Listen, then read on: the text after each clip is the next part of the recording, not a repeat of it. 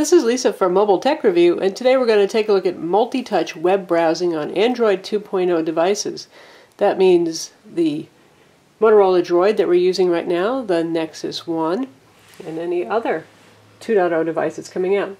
This happens courtesy of the Dolphin web browser. This is new version 2.0 that just came out a couple of days ago. This supports pinch and zoom web browsing, and it renders pages just as well and as quickly as the default Android browser, which is no small feat because it's a pretty darn good browser. This is free to download from the Android Marketplace, and you'll occasionally see little ads. This is the home page for the Dolphin web browser here, and we've got a Google ad down here, but you'll see teeny little ads occasionally at the bottom. You don't actually have to do anything to enter a URL. You don't have to bring up the control for the URL bar. Just start typing and you can finish it. In this case, we'll pick our own home page. We'll close it since we don't need the keyboard. So here it's rendered our page perfectly well. Scroll around quickly, but here's the cool thing. Pinch, pinch, zoom. So those of you who are coming from an iPhone and can't stand the lack of multi-touch are going to love this browser. It also supports gestures with version 2.0.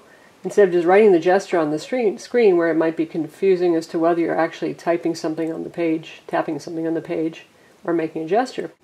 So say you want to search on the page, you just do that symbol, and it brings up the find window. Likewise, you can make an M to bring up bookmarks and more. And you can add your own gestures as well. It's got a bunch of other features. It automatically detects RSS feeds on web pages. So you can see here there's a subscribe to RSS feature. You can share a page and send it to Delicious, Facebook, or Twitter. You can pick up Google bookmarks.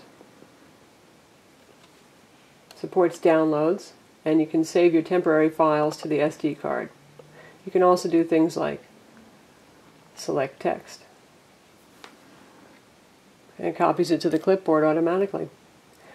So if you're looking for a very capable multi-touch browser for your Android Nexus 1 or Motorola Droid, Dolphin is highly recommended, and it's free. You can also set the Dolphin web browser to be your default web browser, making it ever so much more convenient to use. I'm Lisa from Mobile Tech Review. Visit our website to read the full write-up of Dolphin 2.0 for Android.